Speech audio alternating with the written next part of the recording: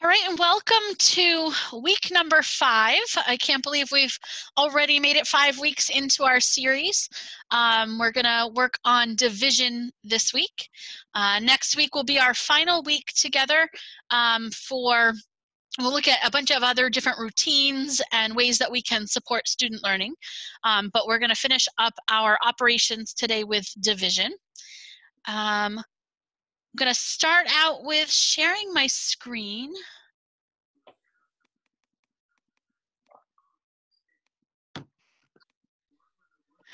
So like always, we're going to start with where do we expect to see that US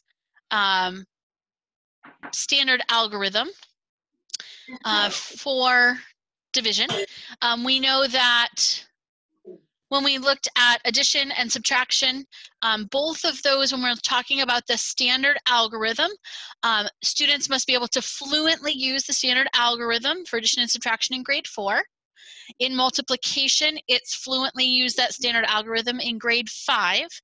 And so this week we're building on that for division. And so fluently using the standard algorithm for division is grade 6. That is where we expect to see that happen. So we're actually going to make a lot of connections this week between some of the strategies that we used for multiplication and how once students have those for multiplication, we now use them kind of in reverse for division. Much like addition and subtraction, we can use those strategies kind of back and forth. With multiplication and division, we can do that similarly because they're connected, right? Multiplication and division are connected. So let's take a look at the video. I'm going to share with you the video from Graham Fletcher on gfletchy.com. We've watched all of those. We did the addition and the subtraction videos. We did the multiplication video last week. We will continue with this division video, and that will kind of kick off our day today.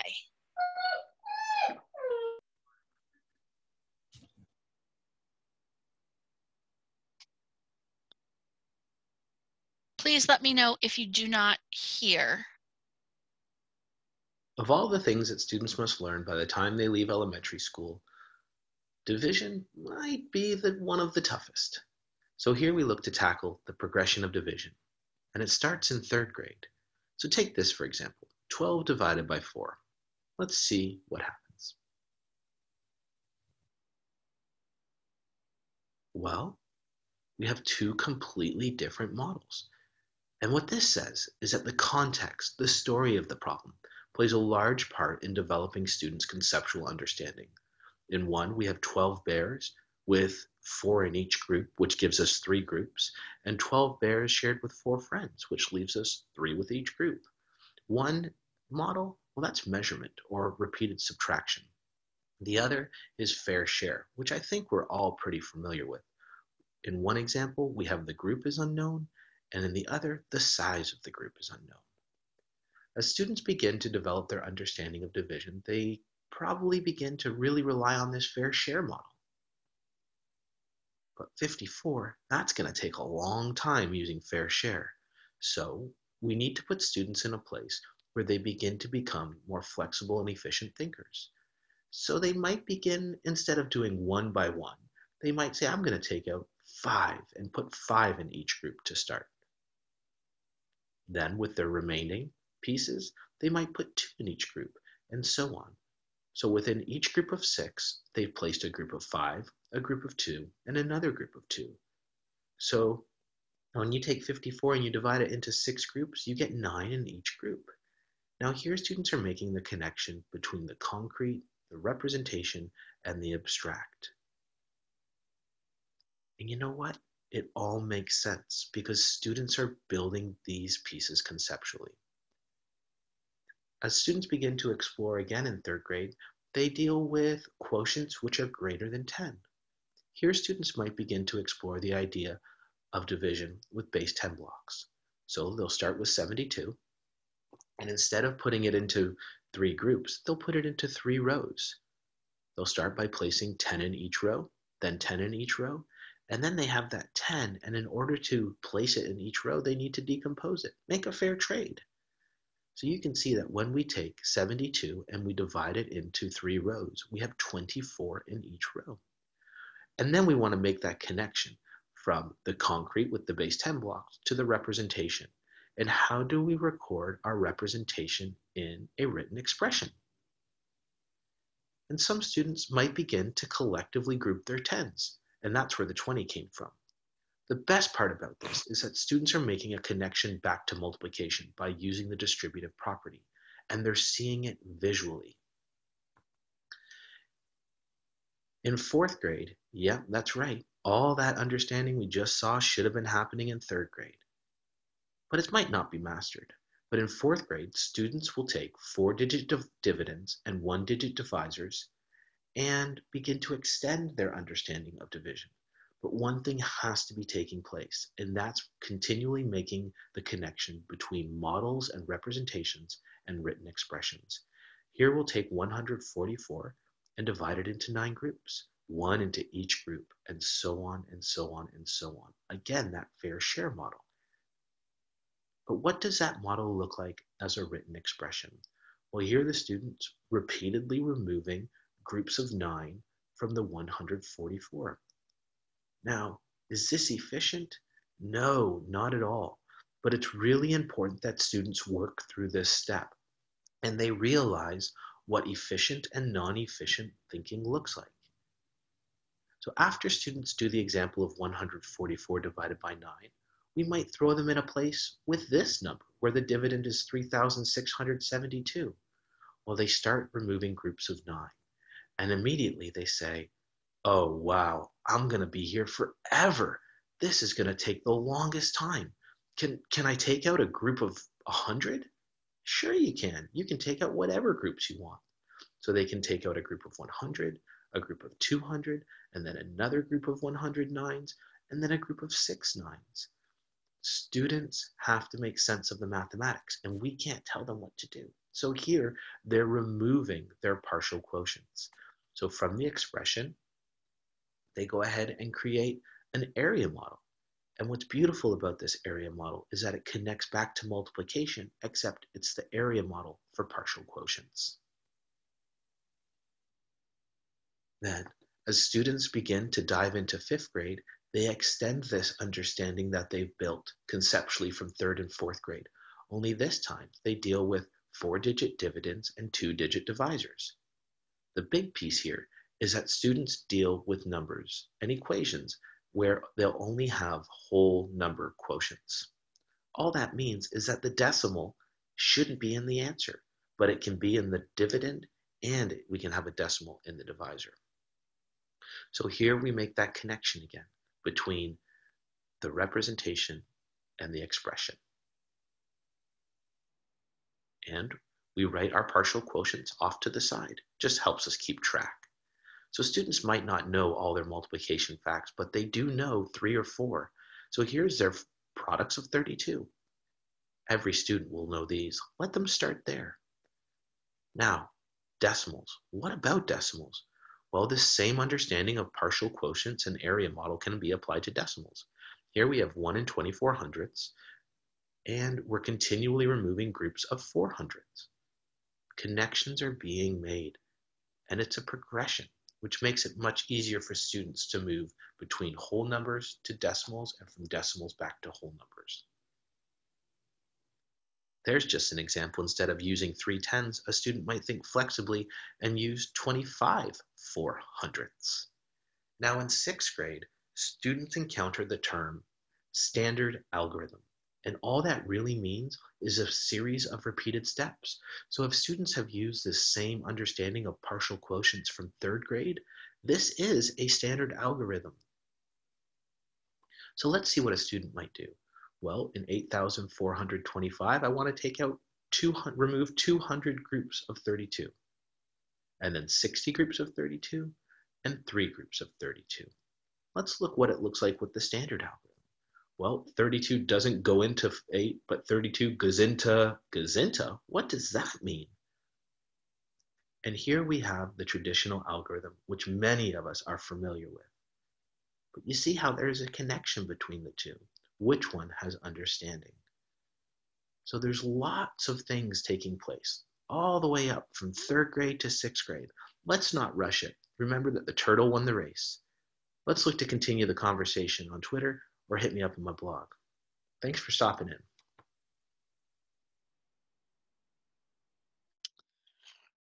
Great. So I am going to come back to you guys.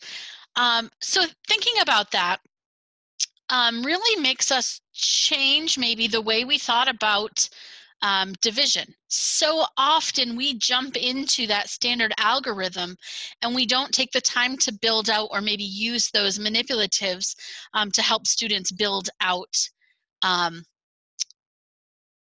their understanding. And we typically get into like a mnemonic device and we think about divide, multiply, subtract, bring down, repeat, and we kind of get students into that following of steps, but we don't think about what does that actually mean. So let's take a look at some of those strategies. We'll walk through some of those strategies and make connections to the multiplication strategies that we used. I'm seeing, so like what if a program introduces the standard algorithm? It may.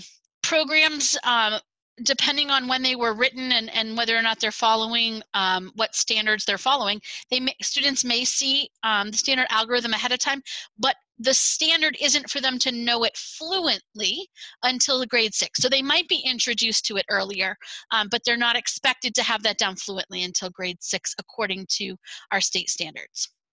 All right, let's see if I can get us going. We'll start with our equal groups. So often, Jen, before you start, I just want to remind everybody, if you click on the speaker view in the upper right-hand corner of your screen, you'll be able to see Jen more clearly. Thank you for helping me remember that I needed to change over my recording as well. So when we start to think about equal groups, this really comes in when we're starting with multiplication. If we're looking at 18 divided by 3, so if I have 18 of something and I'm going to set it up with a context, students will first start with this whole idea of 3 equal groups, right? So I've got my equal groups and now they're going to share them out. It's like they're playing cards or they're sharing a snack. I could say I have 18 cards in the deck. I have 3 people playing. How many are each of them going to get?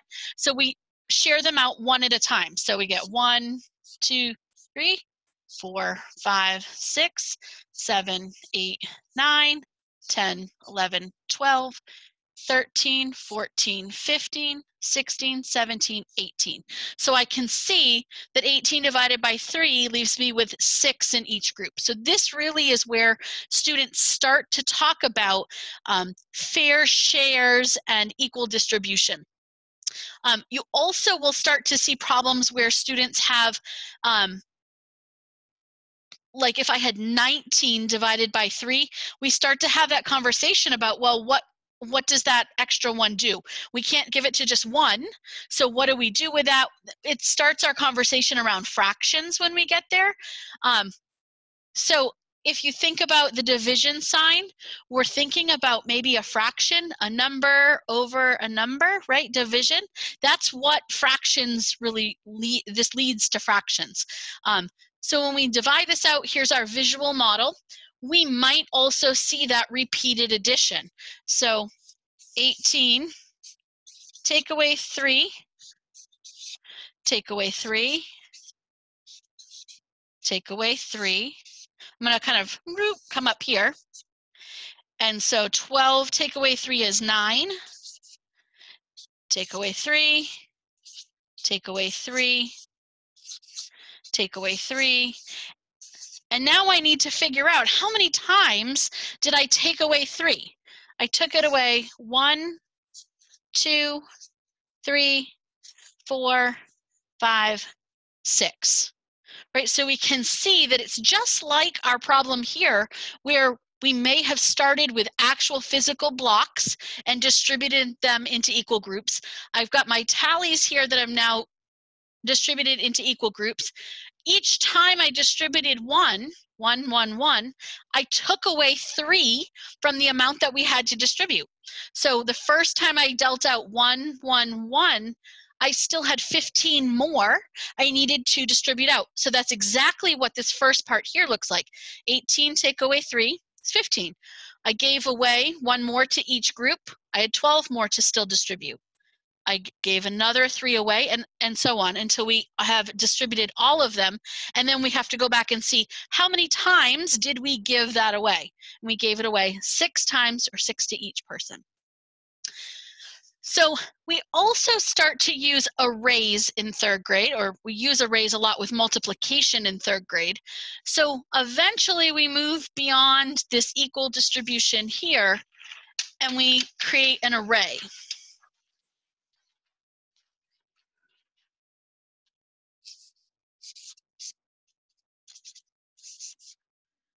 So when we look at this problem, I'm now going to think about the array. So this is where I would give students maybe the inch square tiles. They often come in like red, yellow, green, and blue.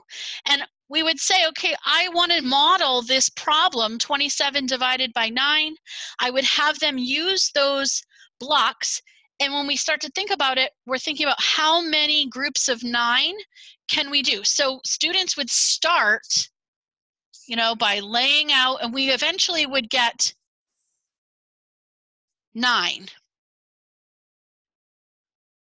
So there's my 9, and I would continue to fill in this array. So what that eventually would look like,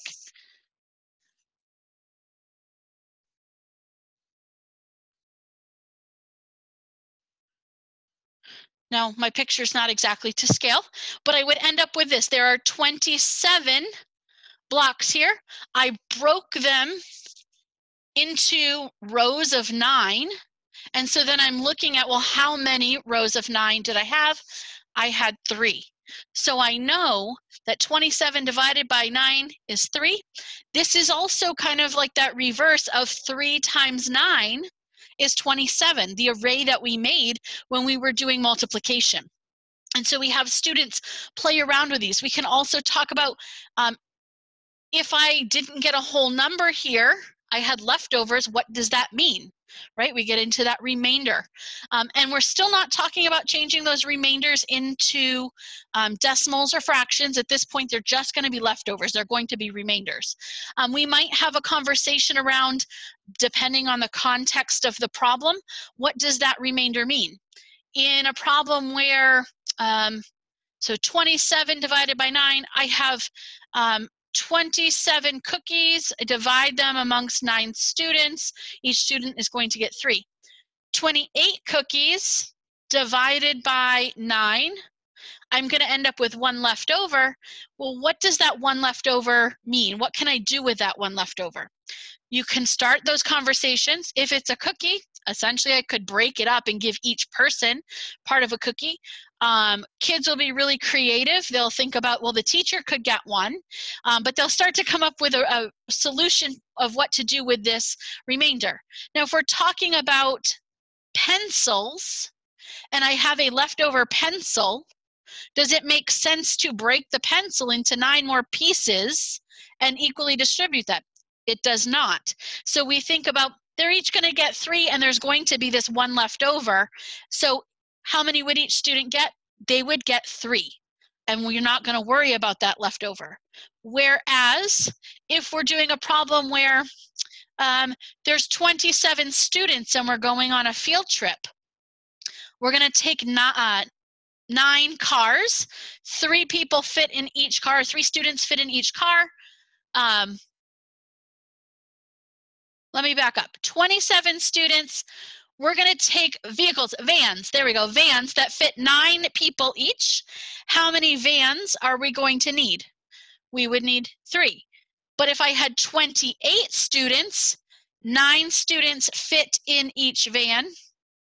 This time I divide, I get 3, but I have that remainder, I have 1 left over. Well, what are we going to do with that student? I can't just stick them in the van, they don't fit. This is a case where we now need an additional van, so we would need 4. So we start to make sense of the problems, and we're starting to talk about those contexts and what leftovers would mean, what we would have to do with those. Okay, so back to actually the getting to the standard algorithm of division. So we start with these arrays. We would use base 10 blocks to start to model larger numbers. So if I had 108 divided by 12, I have 108 blocks. I'm wanting to divide them into groups of 12. So here's my long and my 2, 1. So this is my 12 here. 1 long is 10, my 1 and my 1. I have 108. If I'm doing that, I can say, well, 10, 20, 30, 40, 50. Geez, I'm not sure. I still have 50, 51, 52, 53, 54, 55, 56, 57, 58, 59. I'm up to 60 now. So I'm going to do 70, 80, 81, 82, 83, 84.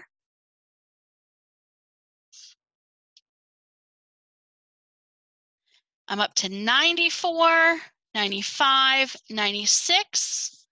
So I'm still trying to get to that 108. So 96, there's 106, 107, 108. So again, these are my base 10 blocks. I would model this with the actual blocks.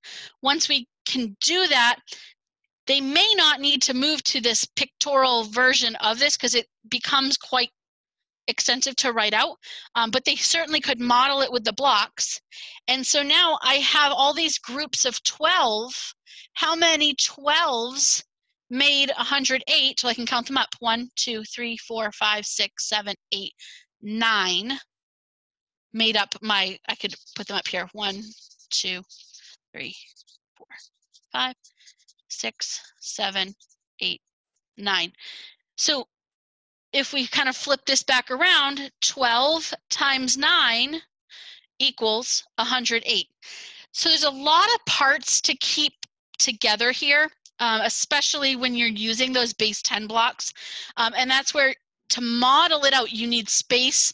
You might actually take a piece of chart paper like this and draw out your division kind of signs. And be able to have students work in that so they have a large space to work out those base 10 blocks. And we're going to move.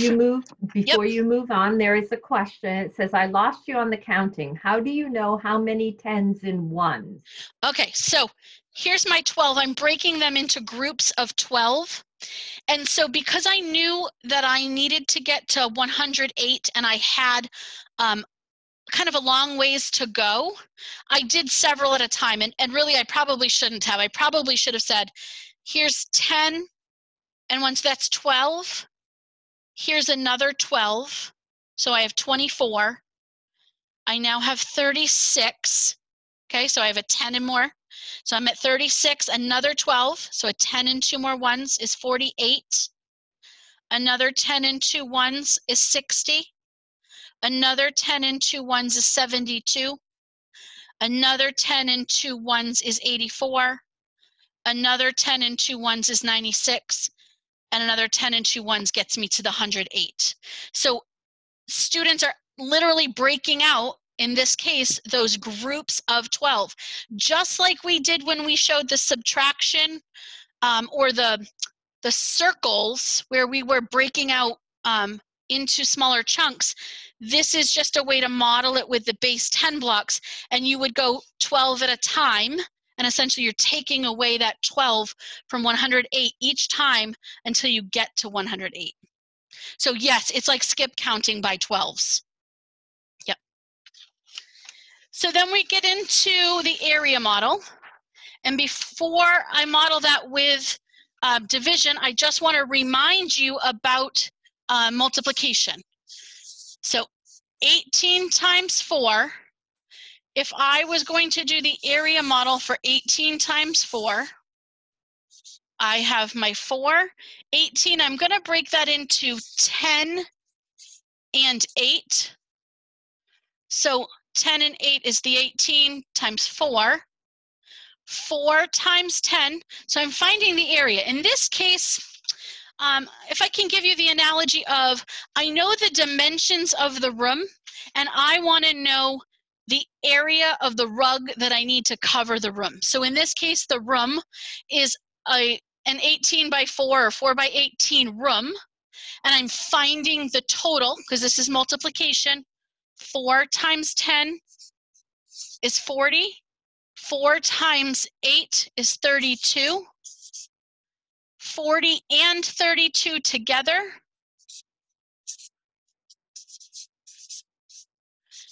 is 72. And if I'm thinking about the rug, I would need 72 square feet of rug. Now we're going to move that area model into division. And to do that, we now know the size of the rug, and I know the dimensions of one side, and I want to know how big of a room, what's the other dimension of that room, if I know the area of the rug, of the rug that I already have. So if I have a rug that's 384 square feet, and I'm dividing it by 6, so if I'm thinking about the rug analogy, the rug is 384 square feet, but it's only 6 feet wide. I want to know how long that rug would be. I can, again, make my area. It's 6 wide. Well, I don't know how many times 6 goes into 384, but I know that 6 tens is 60. So I can think about, I'm already 60 and I need to get to 384. So I could do another 60.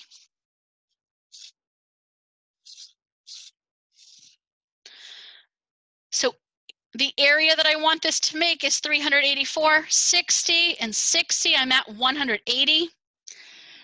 Geez, I still have a ways to go. I'm going to say 20 this time. 20 times 6, or 2 of these, right, is 120. So now I'm at 240. If I need to, I can keep track over here. 384, I have subtracted 240 so far. I have 144 more to go. I can take another 120 out of that, so I could take another 20.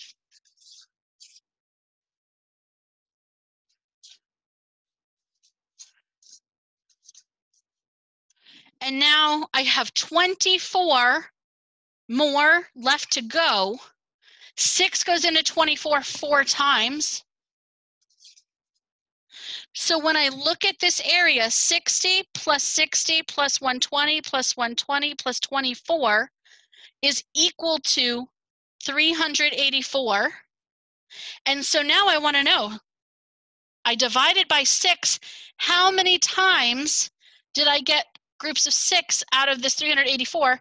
I have 10 plus 10 plus 20, I'm up to 40, plus 20 is 60, plus 4 more is 64. Now, if I knew right away that 40 times 6, is that right? I'm questioning myself now.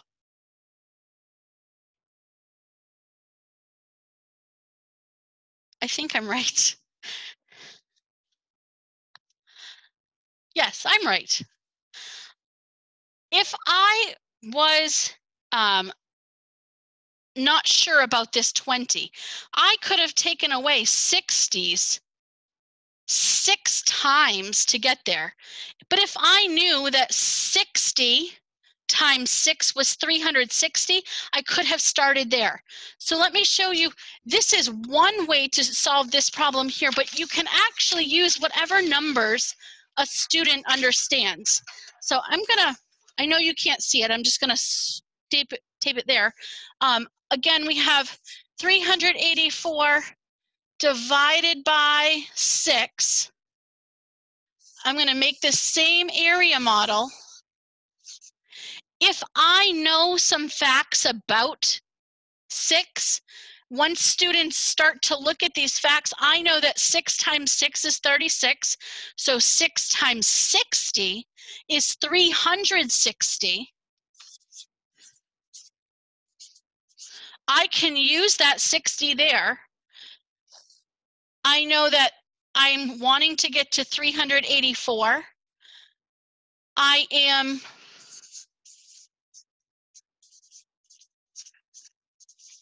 $24 still away from 384. I could do it by 6. I'm going to take away 6, so that's 6, so that's a 1, right? One group of 6 is 6. Oh, I know that 6 times 3 is 18, so I'm going to take away a group of 3 for 18. So when I add these individual areas up, I get 384.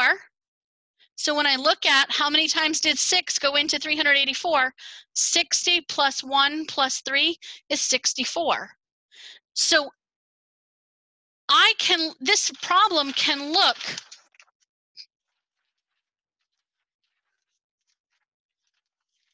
different for different students based on the facts that they know. So maybe I didn't know this piece of information, and I only knew tens.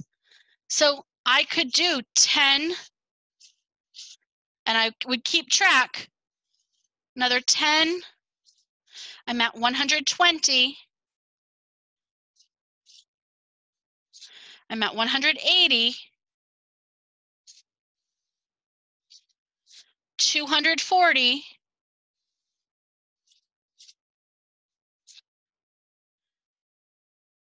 300. 360. I'm getting there. There's not 60 more to go, so 360. Well, I'm going to take it away 6 at a time. So I'm down to 360, so 366. 372.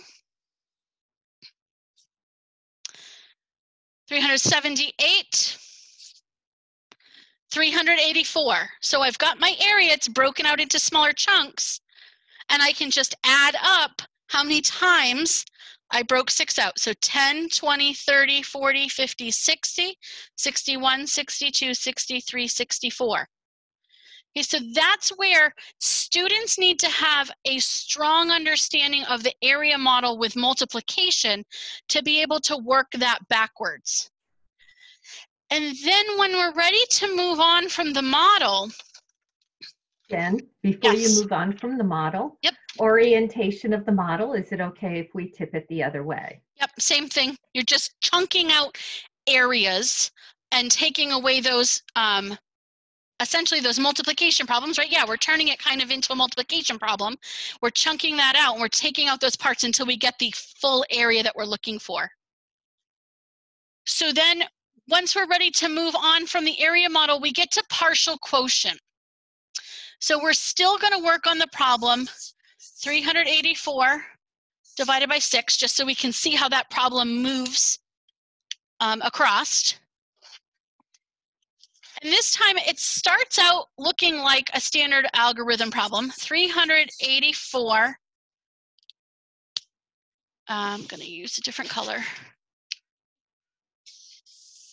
And I like to put this line down. It helps me kind of delineate between my numbers. 384 divided by 6. So now I'm thinking about, geez, 384, how many times does 6 go into 384? I'm not breaking it down into a 3 or 38 I'm looking at the whole number. This is that number sense piece. We've built on number sense, and we're not getting into this list of steps. So I'm thinking about, well, 3 can go into 384. I don't know. I'm going to pick 10. Let's see what that does. So if it goes in 10 times, that's 60. Now I'm keeping my running tally of how many more I have to go. Well, geez, I can take another 60. Actually, I could do that. I could take 120 because that's 20 times 6.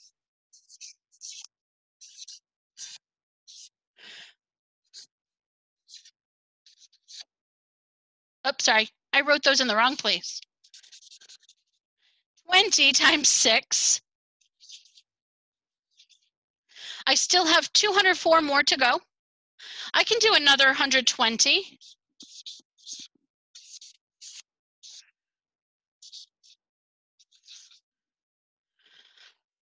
$60 could come out of that, so 6 times 10.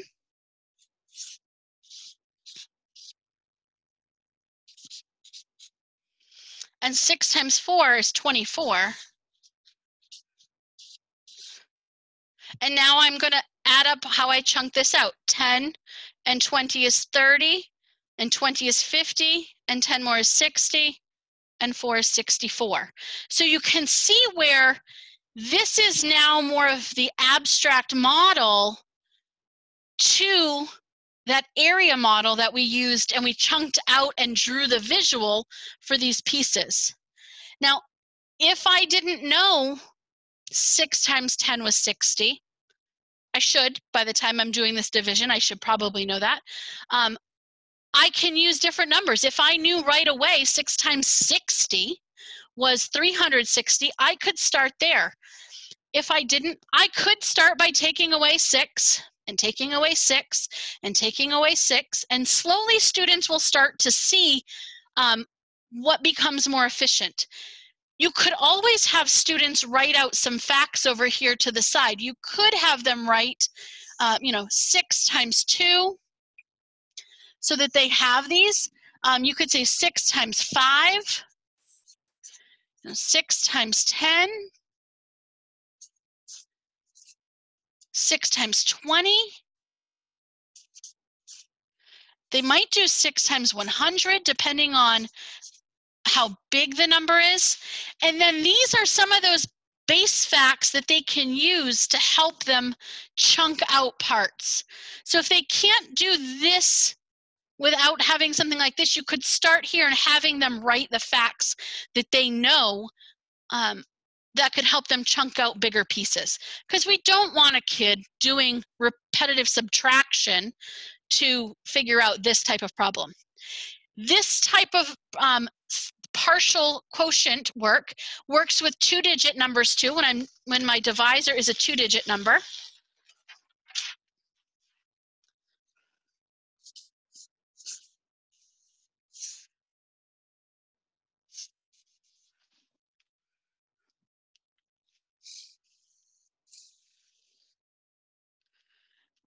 So we think about it in the same way. We can think about 15 times 10 is 150. 150. 15 times 100 is 1,500. I could take 1,500 away from here. So I'm going to think about that. 15 times 100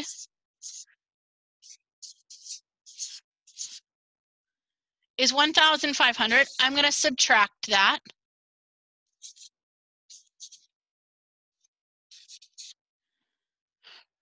I can do that again. I can see that 1,500 will come out again. So 15 times 100. Again.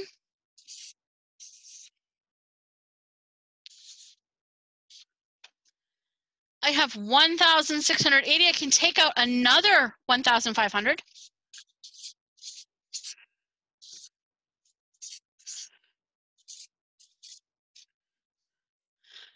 I'm left with 180. Well, I know that 15 times 10 is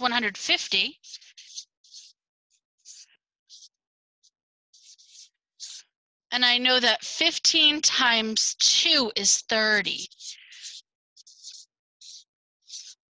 And now I can add up the parts that I've chunked out. I took 100, 200, 300, 310, 312.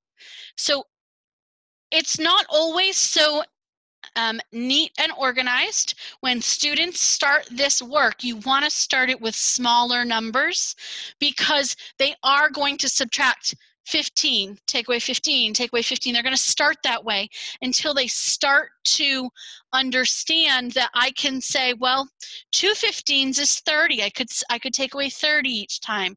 Or 10 15s is 150 and I can take that away. So you want to start with smaller numbers so that students can build up this idea of taking out smaller chunks. And eventually we can move into that shorter process of long division, because this can get cumbersome, but if students understand the number sense behind it, they're understanding how to chunk out numbers. If we then move into the standard algorithm, I'm going to go back to that 384 divided by 6.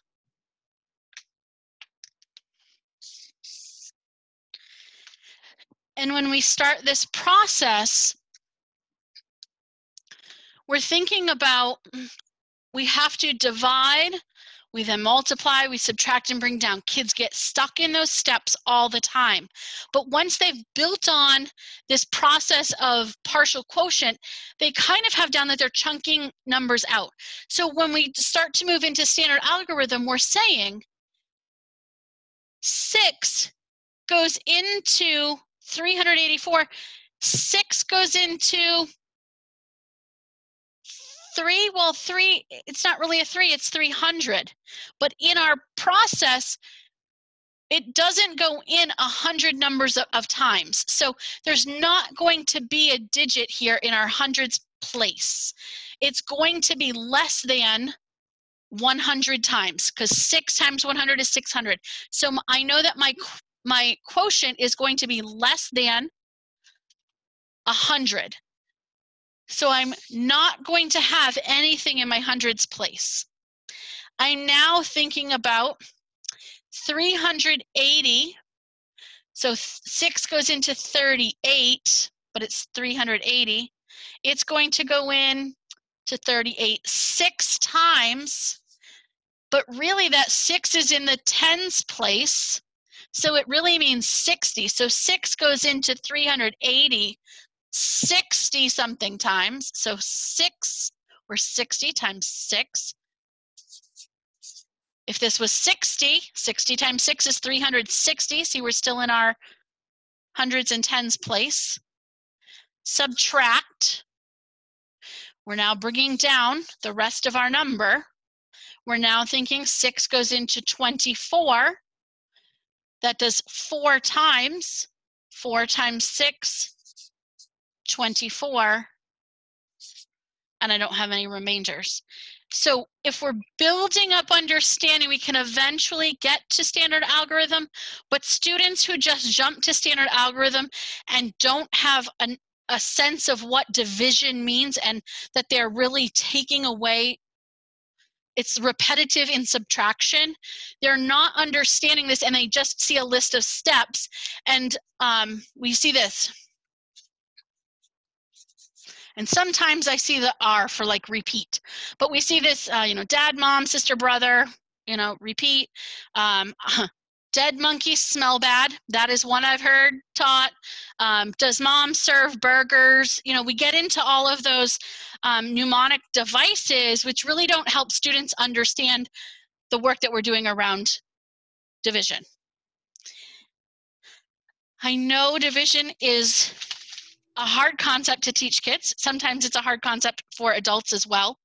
Hopefully, seeing kind of how we transition from our multiplication strategies and eventually into some of our division strategies starts to understand why we don't just stick to the standard algorithm.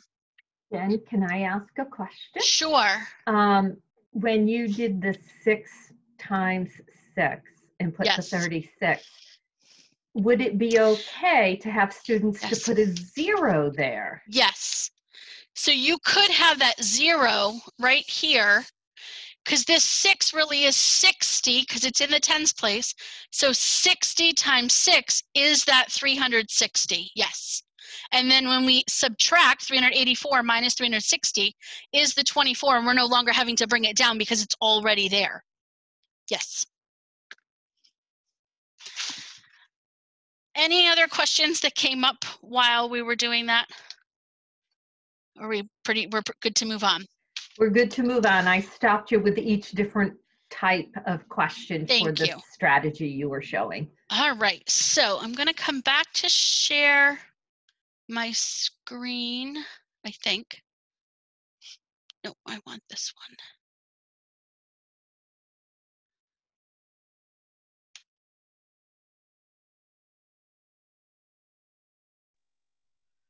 All right, are you seeing US standard algorithms? Okay, want to make sure. Nope, we don't want that. Sorry.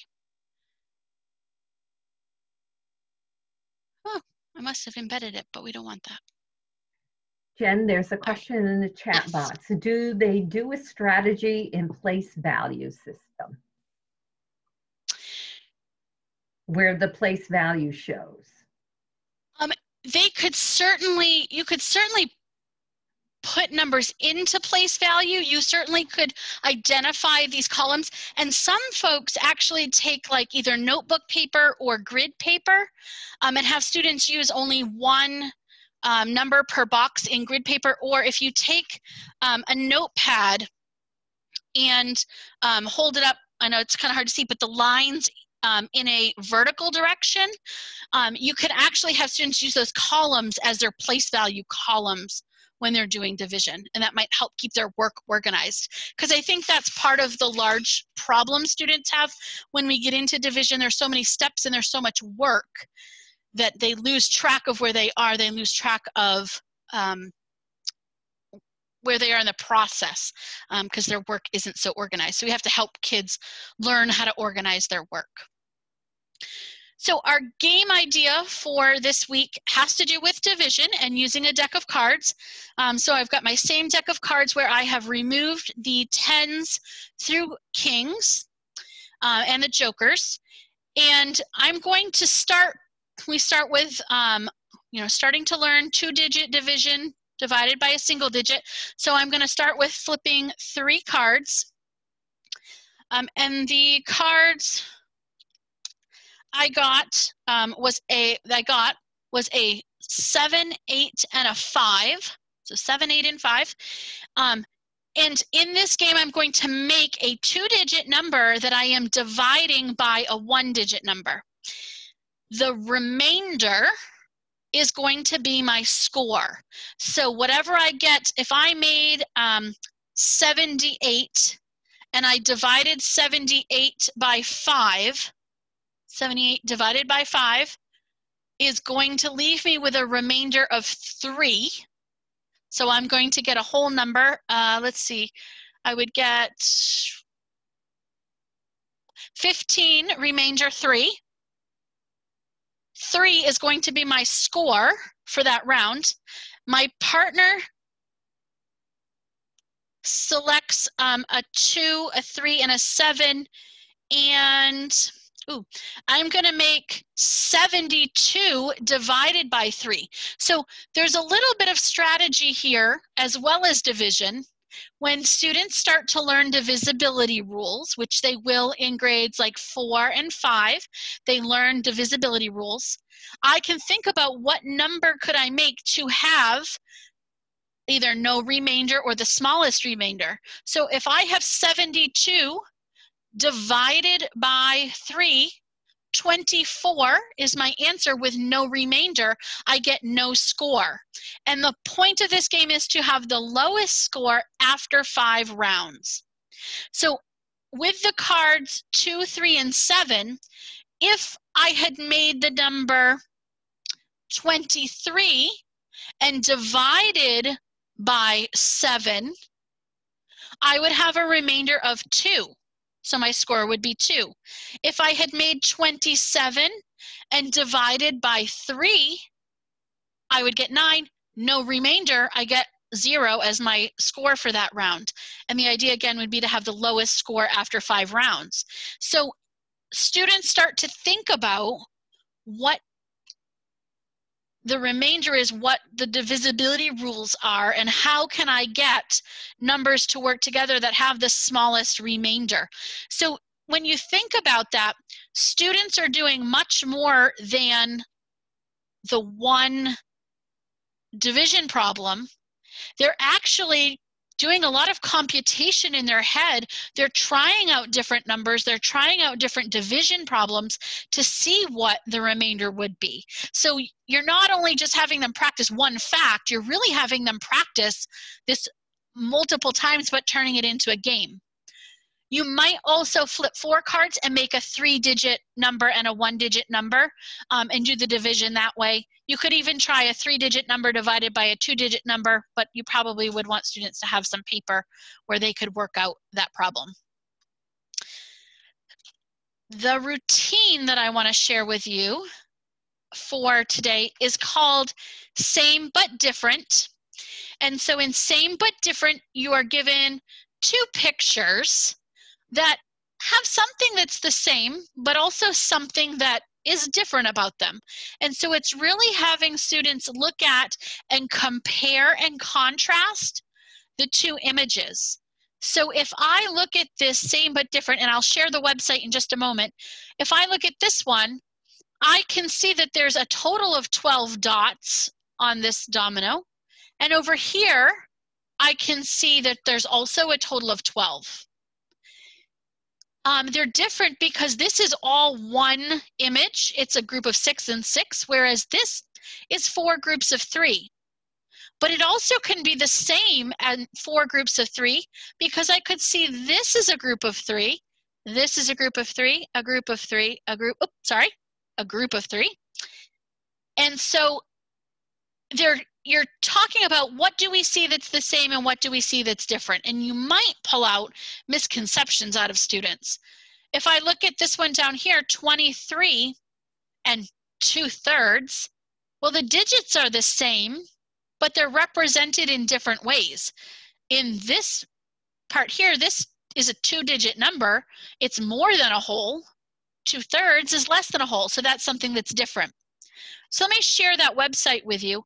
There's lots of images, and I will, Same But Different. Let me add that to the chat box. Oh, looks like Michelle already did. Thank you. So Same But Different. If I click on addition and subtraction, these are going to be images that might have to do with addition or subtraction. So addition problems, we can see that some of them are turnaround facts. Some of them might have the same sums, but they represent different numbers. If you click on them, they bring out the different pictures, because sometimes you can't see them. Oh, yeah, and is this free? It is a free website, yep. All of these are different representations. You might find different pictures that you might like to use. So something like this one, right? Great one for multiplication and division. If I think about this, this is 3 rows of 6, or 3 groups of 6. This one is 6 groups of 3, right? They're arranged differently. It's kind of grouped out differently, but there's still 6 on this row, 6 and 6, where there's still 6, and still 6. So there's lots of these images. You could put these up in an asynchronous setting and could be posted for kids to come and look at some point, and they could then respond to you in some way, either email you or kind of make a comment to it, or within a class, or even a very small group. If you were working with a small group of students, you might just ask them, what's the same and what's the different? And it really gets them, it's a compare and contrast piece, really looking at the details, and that helps students, let's see if I can find some here. It helps students look at, they're the same, in this case, value, even though they look different. And so we might work on subitizing. And subitizing is seeing a group of objects without having to count them. So I know that this is 4 without having to say 1, 2, 3, 4. We do a lot of that work with dice. So same but different. This looks like it's one column from here, but this one has other columns. It almost looks like a graph. So this would be our young learners who are working on early number, early numeracy. So there's still 4 bears, but 2 blue and 2 red is the same number of bears as 3 blue and 1 red. So there's all kinds of different pictures all the way up through geometry and algebra, place value, fractions and ratios that could be used for same but different. I'm gonna head back to our PowerPoint. Are there any other questions about our work today? If not, I will share with you the links, and I will grab that link for you and put it in the chat box.